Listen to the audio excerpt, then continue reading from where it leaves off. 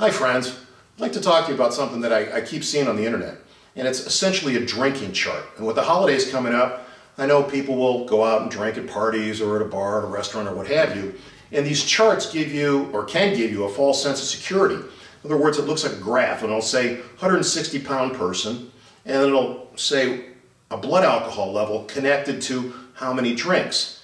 And that's all fine and dandy, but keep in mind those are general. That information is based upon general information, or the average human being in terms of, let's say, weight and the amount of drinks in the last hour, and whether you ate before you drank or not, because that will affect your absorption rate, your elimination rate. So the point in this is those charts that you see, please don't take them as gospel.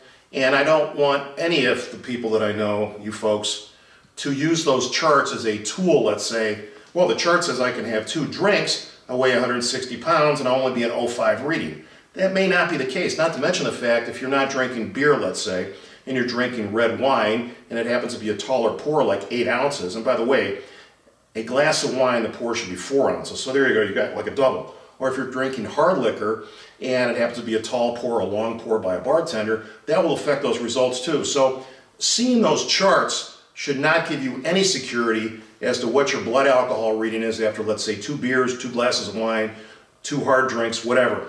Don't use those. Safely drinking means, you know, I can't even say have 1 drink and call it a night, because depending on your weight and whether you had a stomach full of contents, like you just ate, that's going to affect your blood alcohol reading. And some people that are small, especially tiny women, 1 glass of wine can affect them and put them over an 0.8.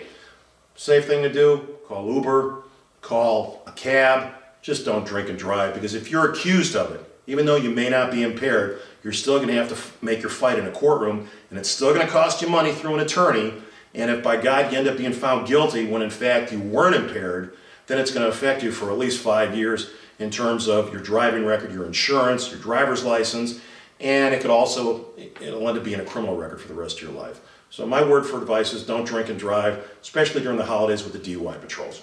Thank you. This posted video is in no way specific legal advice on any subject. It is intended to provide general information for the public. If you need specific legal advice, call Chuck at 480-545-0700.